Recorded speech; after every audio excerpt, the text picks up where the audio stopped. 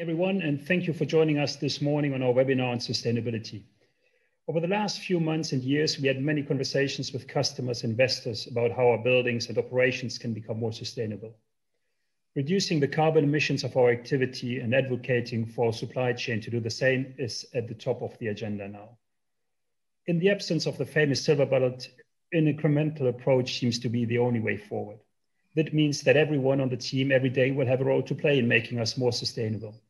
But how do we make sure that everyone on the team thinks sustainability when waking up in the morning? Stakeholder engagement is key, as we believe that this is how results are achieved in the long term. During today's session, our experts will share insights on how we at GLP set the vision on sustainability and try to get all stakeholders involved to make our business more sustainable and reduce the carbon footprint of our portfolio. For those of you who don't know GLP, we are a global fund manager, investor, and developer specialized in logistics. In Europe, we were formerly known under the name of Gaisley, and we have a 30-year track record of developing and managing logistics space across the continent. Today in Europe, we are in 12 countries and manage close to 10 billion euros and a portfolio of 4.4 million square meters that's growing, and a land bank that allows us to develop an additional 3.4 square meters. Before we dive into the topic, a few words on housekeeping. This webinar today is live and is meant to be interactive, and you're invited to submit your questions in the chat functionality on your screen. And the panelists will try to respond to them probably at the end of the session. To start the conversation and test the tool, we would like to invite everyone to let us know from which city you are participating from today. Please type the name of your city into the polling functionality. The panelists cannot enter the polling functionality. So Graham Monroe, who's joining me today, he's dialing in from West Sussex. Philippa is based in Lichfield. And I'm based in Marseille, in France. So we see a few names coming up here. A lot around the Golden Triangle in the UK, but then also Spain, Budapest, Prague, see Poland. Yeah, basically an audience dialing in from across the continent. So thank you everyone for joining us from so far away. That's the beauty about webinars. Distance has disappeared. For good reasons. Over the last 12 months, we've seen an acceleration of trends that started well before the pandemic. E-commerce penetration has increased by more than 25% in many countries. Online shopping has become a part of everyday life and is here to stay. And driven by strong growth, underpinned by structural long-term trends, logistics real estate has established itself as an asset class on its own. Investment volumes in Europe have reached record levels, and investor appetite remains strong, fed by strong occupier demand and a structural shortage of supply. And in parallel to those strong market fundamentals, ESG has become more and more important. The evidence for climate change and the need to reduce carbon emissions have become more and more urgent. The top logistics occupiers have all set themselves ambitious sustainability goals and programs, and expect their supply chains to help them deliver those goals. And this will be the topic of today's session, to discuss on how we can all get involved to reach those ambitious goals and reduce the impact of our activities on the environment. Before we jump to the presentation of our panelists, another polling question on engagement of your organization in ESG. Please rate how your organization is currently engaged with ESG. 1 means not at all, 5 quite a bit. I imagine that you personally are probably rather well engaged. You're present on this session today. And we'd be very curious to assess, to find out what your involvement or your organization's involvement is. So it seems to be quite strong engagement in many organizations. Who is there? Yeah, it's quite evenly spread out. Yeah, but it seems to be that most organizations have a strong or very strong buy-in around ESG. So we look forward to seeing the questions and the comments in the chat box that we will share towards the end of the webinar. I'm Florian Venook, Head of Business Development Europe at GLP, and it's my pleasure to present 2 colleagues who spearhead GLP's ESG in Europe. Philippa Birchwood from Chetwoods. Philippa, would you share a few words about your background with us, please? Yes, thank you, Florian. I'm Thrive Director at Chetwoods and Sustainability Champion for GLP. I'm a qualified architect, well-accredited professional and sustainability consultant whose key motive is to make sustainability simple for developer clients and construction professionals. Thank you, Philippa. Graham, you're Head of Construction Europe at GLP. A few words on your background, please. Yeah, sure, Florian. Hi, everybody. My name is Graham Rowe. I've got 20 years experience in logistics construction, more or less at the technical and the execution level across a sort of pan-European role across the 12 countries for JLP, but mostly overseeing it at the forefront on the project execution level on ESG and also what we call core level, working with our asset management team, fund management team on GRES functionality and ESG reporting. So really all round at the forefront of ESG. Okay, thank you, Graham. Well, to jump into the topic, Philippa and Graham, ESG is a very multidimensional topic. Where do you start the journey to deliver results and make a meaningful impact? Okay, yeah. So first off, I think you need to find a common language. Obviously, GLP is a multinational company, and so therefore we aligned GLP's value chain against the UN Sustainable Development Goals. And then by following that metric, we could then identify where the progress needs to be made, where there are areas for improvement, basically. And then from that point on, we can make some clear goals, and that's demonstrated in the ESG report. Consumers are no longer satisfied with empty targets, want to be taken along the journey too, and we hope that this ESG report really demonstrates that. I think, to touch upon what Philip has said, I think we want to do the right thing as a business on transparency to the business. That's clear for everybody to see. I think, we've always led at GLP Gaisley over the years on sustainability framework and the credentials that involves. But I think what's happened over the last sort of year, 2 years is ESG is beginning to formalize a little bit now and become into a bit of a framework that everybody's starting to recognize the importance of GRES and the ESG, especially at the forefront, and really just sort of recognizing what that involves. And I think, you have to be able to walk through that with investors. And you have to make sure that the assets, I think, from a portfolio point of view, are not going to be stranded assets in the future. What do I mean by stranded assets? I mean, obviously, making sure that the ESG focus is remaining within those assets and CapEx is invested in them. I think as a developer, your assets are obviously your most important tool, and making sure that the buildings are efficient and actually running correctly. So really important to invest CapEx at the ESG focus level on the standing assets and stabilized assets as well. I think, we recognize it's absolutely critical on the ESG path, whether it's on new build or existing portfolio management. So huge focus on both areas, I would say, our side. And our ESG report sort of points to that this year that we've just sort of reported on. And it focuses on 2020, obviously, our activities, but it also looks ahead a little bit at 2021 of what's got in store from ourselves at GLP. I think, moving on, I think the context of sustainability, ESG, I think as a topic across it involves obviously all stakeholders, what we're trying to say.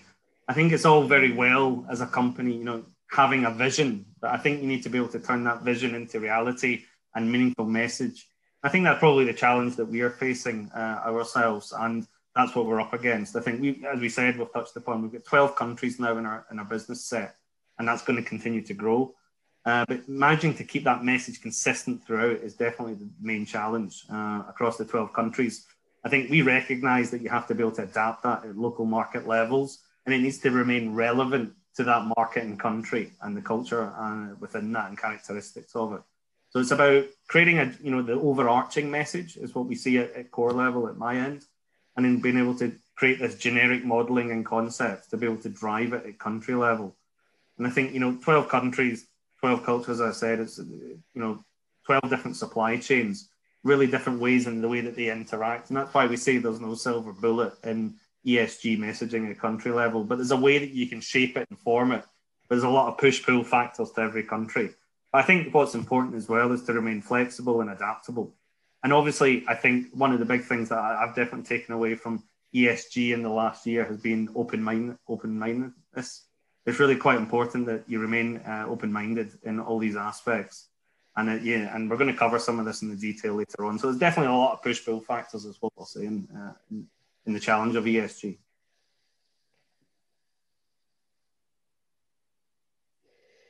Graham, logistics is by definition an international business, and we have seen that the sector has grown in scale. How do you implement sustainability across borders? Yeah, I think, Florian, really good question. I think I've sort of touched upon, we're in 12 countries. I think what you see on the screen here is just a snapshot pie chart of our construction activity at the end of February. This changes on a daily basis. We have entered as a business Belgium in the last months. Italy, we're really starting to get traction. Central Eastern Europe, we picked up upon last year on the Goodman portfolio acquisition. So there's a lot of activity, is what I'm trying to say, I suppose, within our sector. But especially within GLP, got a lot going on the imminent or live project side. And this is just a snapshot of kind of the, where the market is on our side at the moment, or where we are actively busy, live on projects, physically on construction with ESG focus.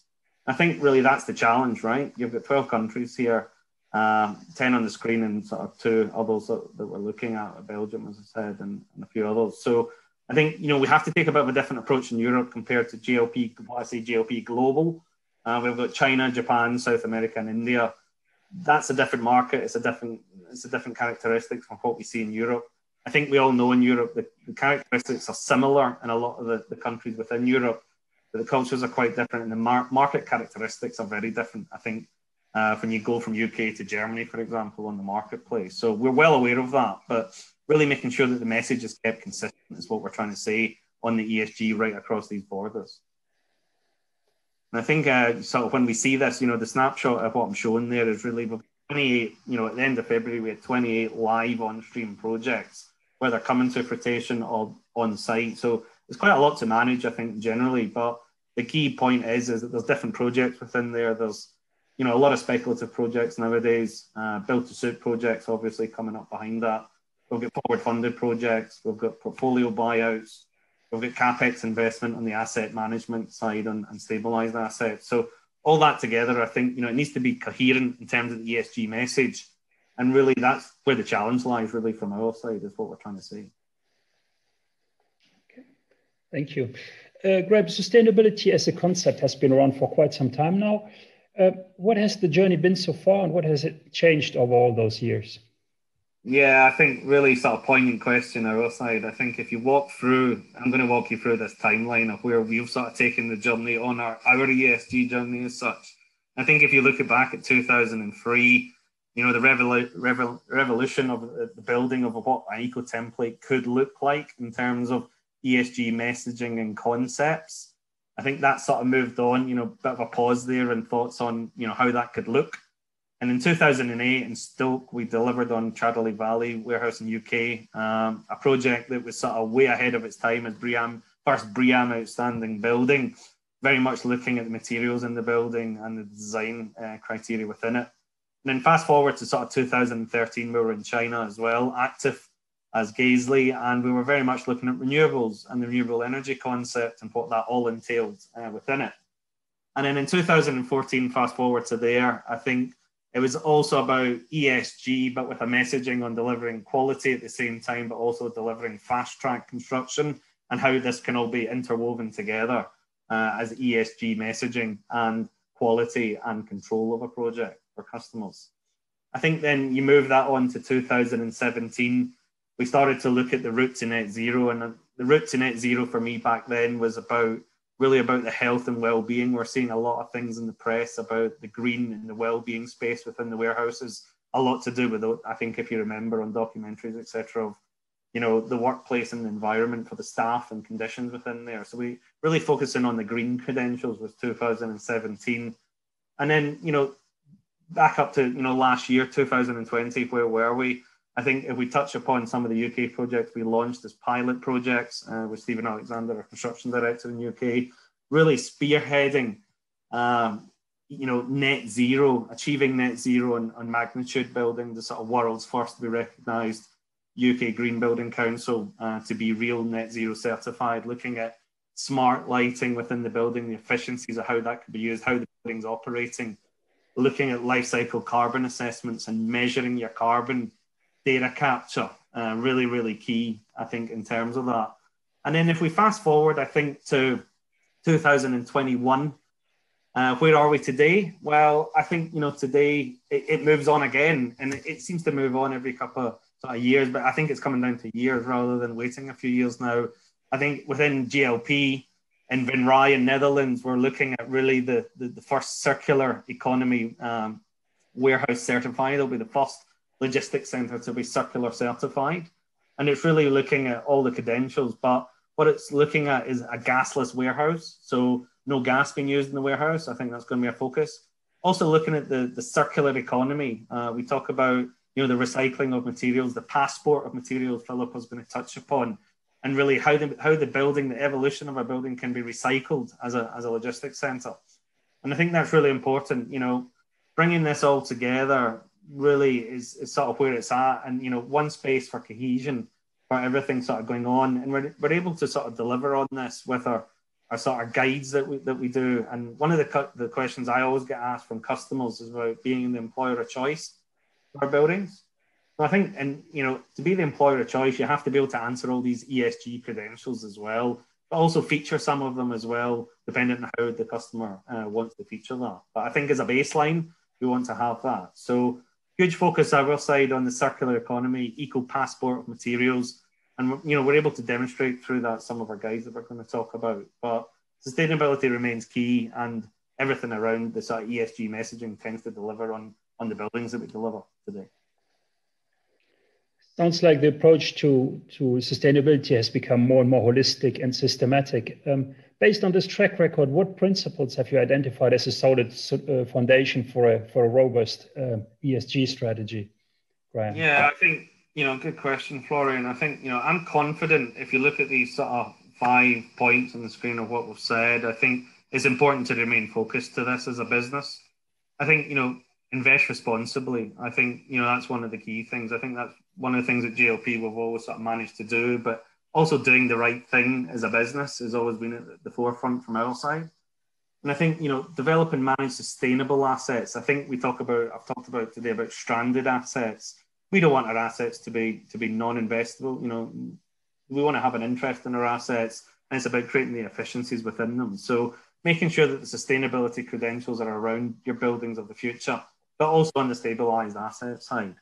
And I think one of the things that logistics has always been pretty good at, I think over the last years, has been the efficiencies, right? From the customer through to developers, the efficiencies have always been key, whether specification or enhancing value. So a lot of these things are really still very important today to deliver on. Especially, I think, where that sort of moved on to is to understand the efficiencies of the building and how it's operating. And we're able to demonstrate that through our smart lighting that sort of manages all the movement within the building. We can understand how the building's actually being used in real time, live. And I think, govern ethically and transparency. I think the ESG is talked about, the G being the governance and the policy side of things. So I think that really formalizes it through our ESG report. And that's what we need to deliver for our investors as well, as transparency. And, new policies being put in place towards the ESG and sort of driving that through every part of the business is absolutely key. And I think, one thing that definitely coming out during COVID, definitely my side, still top of the agenda is going to be well-being, right? So I think, coming out the back of COVID, hopefully, as I say, coming out the back of it, then I think well-being is going to be still very much top of the agenda. And we really focus on that on our buildings. And we try to provide to everybody the rationale between our design and how that's linked to ESG. So there's a lot of thinking goes into the materials and the look and the feel of how we deliver our buildings.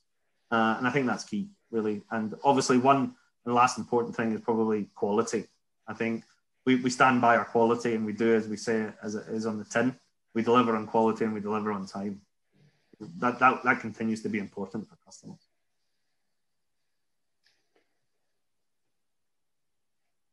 Okay, thank you. So what are the focus areas, Philippa, maybe on for ESG in logistics?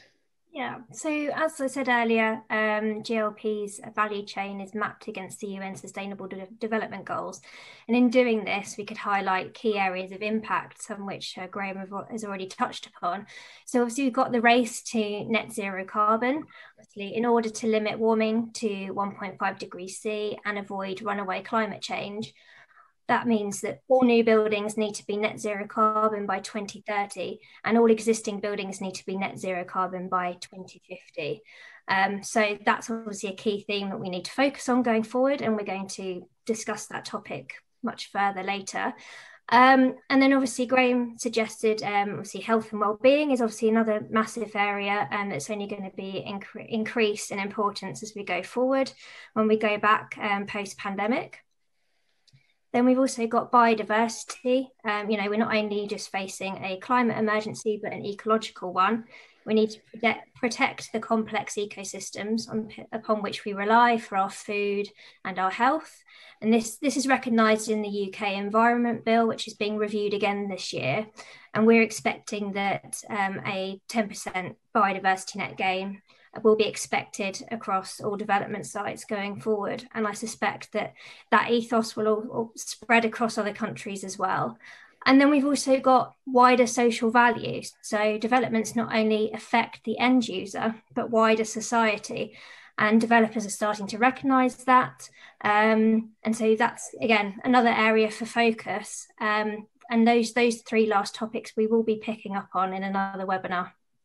I think, what Philippa focuses on there, they're all important points.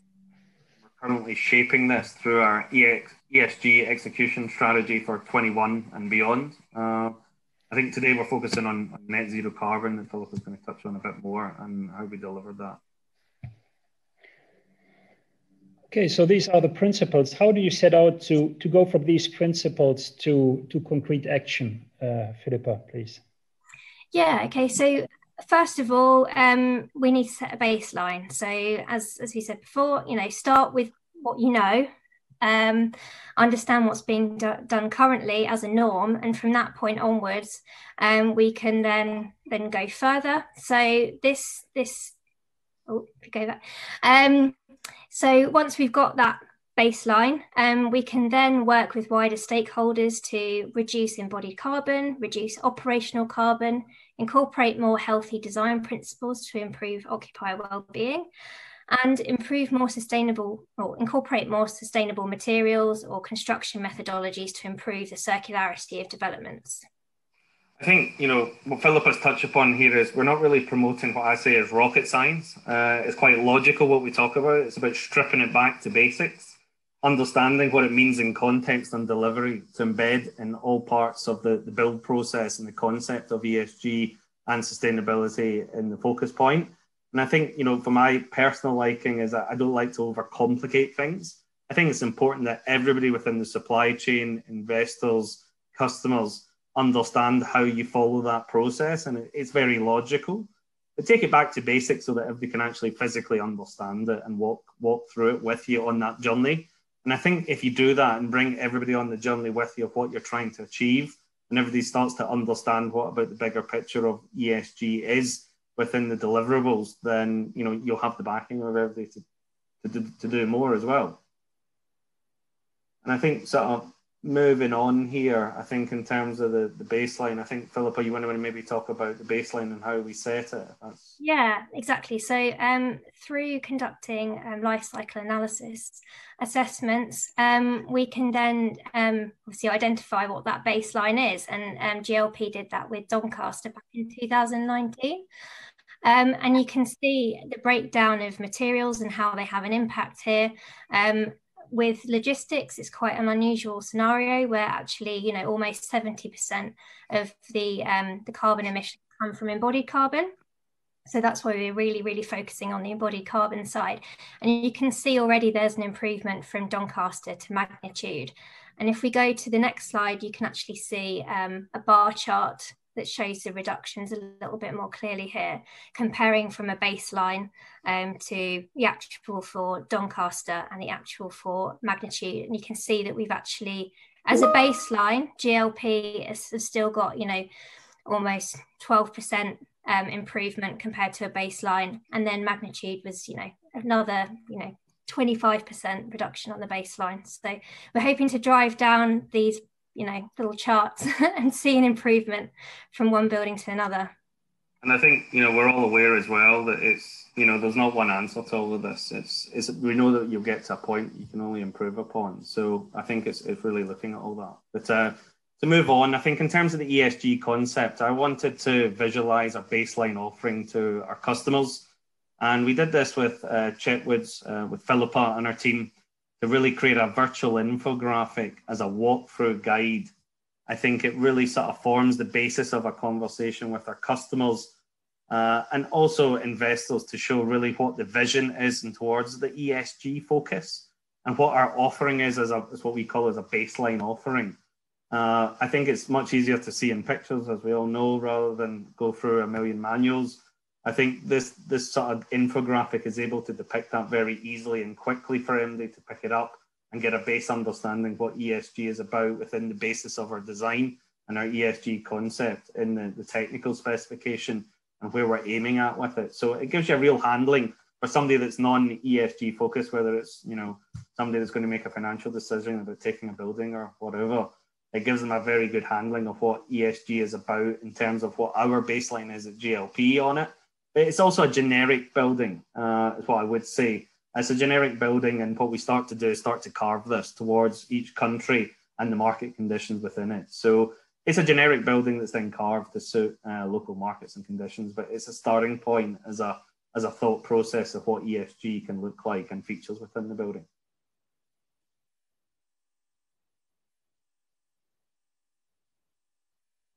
Yeah, so obviously after setting a baseline, we then look into what we can do at design stage. And as GLP have worked to set a clear and robust vision aligned with the UN Sustainable Development Goals, it makes it much easier for stakeholders to understand their position. And in doing this, GLP enable their consultants to have a voice and bring new innovations to the table. GLP are in a position to make significant positive changes through their specifications, as they are efficient and can be applied to multiple buildings, unlike in other sectors. GLP are at a point where there is no silver bullet for sustainability, as we've mentioned a couple of times so far. The obvious easy wins have been won, and therefore every detail is important. To that end, we have regular workshops to establish the new eco template for GLP, including the design team, subcontractors, suppliers, and research bodies. And the outcomes from these workshops feed into the specification. I think, what Philippa is really highlighting there, I think from my side on the technical side, is that it's so important to embed ESG at the very start of a process, and especially with the supply chain. The supply chain can really influence as to what you feature within your building. So really important to have the buy-in and the understanding from the supply chain in the execution of a project, from the virtual team of consultants, designers, general contractors, suppliers. All of that feeds in to the general contractor delivering a building. And that's where where we see the focus has to remain at the very start of acquiring a site. I think, we've created some tools, as I've sort of highlighted in the previous slides, but I think some of the things I'm going to talk about here is a European design guide. It's a generic offering. It's very easy to understand, but we constantly review our specifications, I would say, twice a year. Why do we do it twice a year? We do it to remain current in the marketplace and making sure that we've picked up on any market changes, characteristics that's happened, but also remains very current and towards the ESG factor. So what you see in our European design guide is there's a thought process in there from ourselves. We're very transparent on it. We explain where the ESG fits in on certain materials, and we start talking about eco passports, G passports, we've called them, but really looking at the materials within the building and how that all features within the building and why we've used specific materials in our buildings, how that's all linked. And I think, the baseline offering really sort of details as to what we'd be able to give you on ESG. And we're able to carve that obviously to every customer's needs and tweak it up or tweak it down as to how they like. But I think what it gives you is a walkthrough guide with an ESG sustainability focus that we've thought through, and it's a generic concept that we can cut and carve to every country. I think the specification over the years for ourselves is probably the most powerful tool that we have.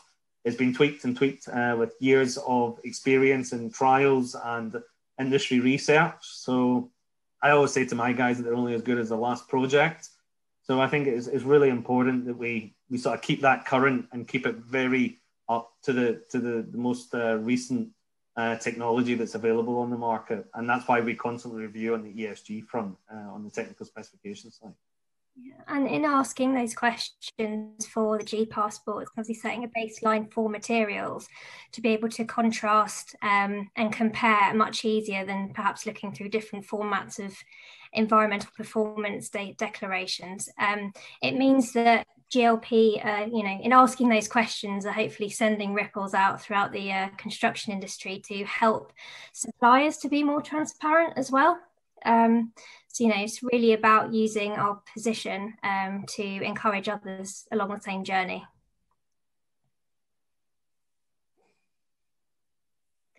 So then obviously we move on to construction stage, and this starts with the pre-qualification questions asked at tender stage. So once again, it's all about the questions asked to the supply chain. Once the preferred contractor is selected, Chetwood's Thrive act as sustainability champions, collating data to evidence that the vision has been adopted. Sustainability is the first item on the agenda at the pre-start meeting, and we lead a 1-hour segment with the Planet Mark and Circular Ecology, who's the life cycle analysis consultant, to remind the construction team of the purpose and table further potential on-site reduction measures. And then once all possible reductions are made, we expect to get BREEAM very good at an absolute minimum, and the carbon footprint of our developments are measured to get a true picture of the impact of the scheme. And these figures are tracked for comparison. I think, to add to what Philip is saying, it's crucial that the hard work sort of brought from the previous projects and builds experience, eco-template workshops, and there's sort of learn for the projects going forward. So there's a huge sort of translation into quality logistics delivering on the facility, and very much the vision from our side that is embedded in the design team to really focus on how to move things forward on ESG at construction stage.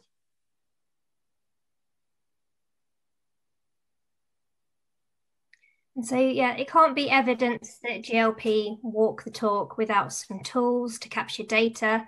We have helped GLP to create their project sustainability information, or PSI, document. This report shares the sustainability story of the development, and the contractor helps to tell that story by filling in the gaps. It captures all of the facets of sustainability, a holistic picture in one place for GLP marketing, for the customer and for the contractor. One of the many elements that will be logged in this document is any trial that has been made on the project. The pre-start meeting is a perfect opportunity to table any ideas that have resulted from the eco-template workshops. And I think what Philippa's really saying there is really important. This is where I go back to the supply chain again. Absolutely critical that they're on board with all of this, that the data capture is the key part for us. Data capture is everything to be able to learn to go forward on projects across Europe.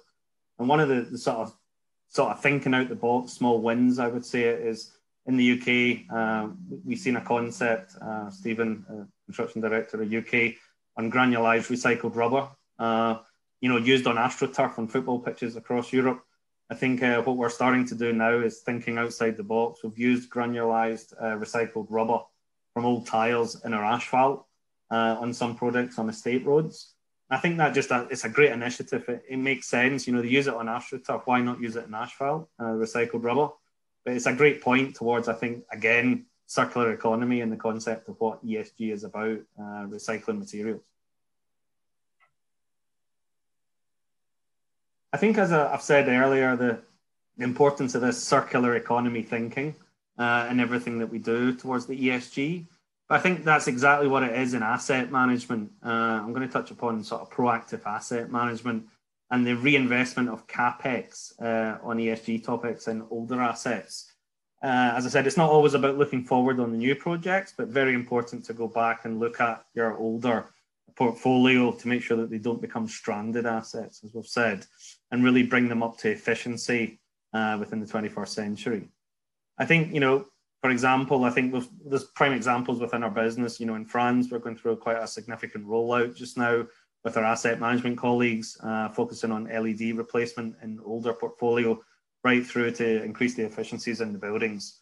But I think we can also point towards, vacant buildings. When there's any vacant buildings coming up in our portfolio, we're investing significant capex back into them, looking at various items in terms of, the heating and ventilation systems, efficiencies, looking at green gases, in terms of the quality of what would be reinstalling there. I think huge important to look at towards electric vehicles, charging. How does that all function in older assets? Having the facility to be able to cater for that. And again, pointing towards the well-being of the staff, the layouts, the office structure, the breakout areas, what can we do there to make a difference, to really bring these older assets up as to how we see a building today look and feel. So for me, there's a lot can be done on the older assets as well that really can bring them up to today's market, to be honest. And I think one of the sort of key projects on that we're working on just now is a project called Sun. It's our vision at GLP to deliver photovoltaic across all our buildings, but from ourselves as an energy company. So not funded from others, third parties. We're able to offer it all in-house, size the PV to the customer's requirements and build that PV and deliver it all in-house. That's quite a unique concept. We've done it across China and Japan, and we're looking at now focusing within this in Europe. It's not so straightforward in Europe because every country has its own jurisdiction, own laws, own tax, etc. So very much the PV market, photovoltaic market in Europe is very different across every country. So we're definitely moving forward with that. Netherlands sort of leading the way with UK on some projects that we're doing just now, and hope to have that live sort of latter part of this year on Netherlands and the UK for our customers being able to deliver PV. So there's a lot of focus on this for definitely the next 5 years. I think every building will be looking at having sort of photovoltaic where possible, shall we say, within the markets and within Europe, and tenant desire to do so as well to become green energy. So now we're just going to reflect on a couple of case studies that we picked up on earlier in the timeline. So yeah, as we saw previously, there are two recent case studies which further demonstrate the continual self-improvement at GLP. One of which is Venray, which is due to be certified as a circular building in the Netherlands. The project team have acted in accordance with the RVO, which is the Dutch Authority for Businesses, and their requirements. It is an initiative which is still evolving. Assessment method is not yet fully clear. However, GLP are wanting to steer from the front and test the options. I think, what Philip is really referring to there is the data capture of the circular economy, the recycling of materials within data capture, comparing it against the government model of the Netherlands. So again, this data capture within ESG remains very poignant. And I think what you see on this is the CGI here is really about bringing that, I suppose, that vision to reality and delivering upon it, and really advocating the quality and delivery of what we can do within our ESG credentials. I think obviously you can see a bit of greenery on the outside towards the office spec. So focusing even on the entrance area coming into the building. So I think there's a lot to do in market desires of how ESG should look and feel in a building.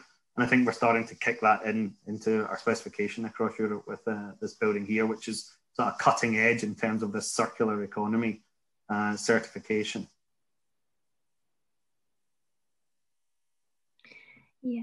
So in order to be considered as a circular building, the scheme must meet 8 criteria stipulated by the RVO. And these criteria include requirements for the use of recycled or reusable materials, minimum environmental performance, and a secure web-based materials passport, which is cutting edge. And I believe that's all through using Madasta as a platform. All details will be made public by the Netherlands Enterprise Agency at the end. So it's really an open source process, and it's about sharing that knowledge that GLP have been through. And I think what Philip has touched upon there is this passport of materials that we keep talking about. It's important to capture the data of the passport of materials within the building that are being used, and that's compared against the government, as Philip has highlighted. And I think, really important that this circular certification concept of recycling materials, it highlights the importance of the materials within the building. But I think one of the key features on this building for me was that there's no gas in the building. That's another step forward. And I think we're starting to see it in our homes coming in now as well, the moving out of gas towards gas heat, ground source heat pumps, etc. So this building's using underfloor heating, and it's also in the warehouse towards the main trafficked areas and also in the office areas as well. So very forward thinking, like a new build house. You have to think of your logistics centre on basically EPC certification, obviously extremely efficient, and the ESG credentials on the circular economy of passport materials. And another case study, which was very lucky to be involved with. So this is magnitude 314 in Milton Keynes, and it was the world's first building ever to be verified as net zero carbon for construction, in line with the UK Green Building Council framework definition. And if we go to the next slide, I can talk through the process that GLP followed. So obviously, by using the framework as a main guidance, we followed these 6 methods. So there was number 1, which is the method. So what is the method of calculating net zero carbon? Then we looked at modelling. So modelling the differences to identify where this carbon savings could be made. Then we have monitoring, which what we use the PSI document for to gather those metrics. And then measure at the end. So conduct life cycle analysis to identify what the actual carbon footprint of the building is. Then we look to mitigation as a last resort and offset through a verified scheme in line with the framework. And then obviously the idea is that, at stage 6, we can advocate that the occupiers of that building continue that vision in the actual running of the building. I think really, to add to what Philip has touched upon here, is about creating a really desirable logistics centre with huge ESG credentials attached to it. I think, the building looks great. I've seen it in person and the efficiencies are great. So to be honest, what's not to like?